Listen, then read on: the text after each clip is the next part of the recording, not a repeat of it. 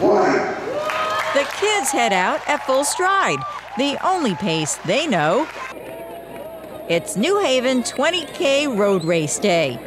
3, 2, 1, go! Up next, the USA Men's and Women's 20K Championships. The loop course is mostly flat with a start and finish at the New Haven Green. As the 20K heads out, a 5K heads out on an adjacent street.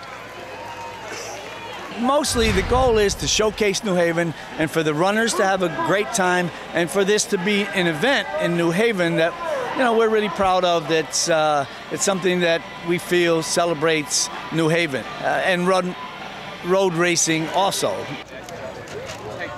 Connecticut has a vibrant and growing running community, and this event is their showcase.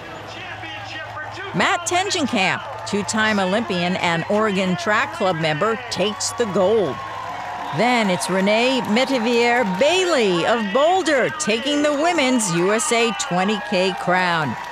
I didn't know what I was doing out there. I just was running and pushing. Anytime that I'd look down for probably 400 meters, regroup, look up ahead, see that he was there getting closer, push for 800 meters, slow down, regroup.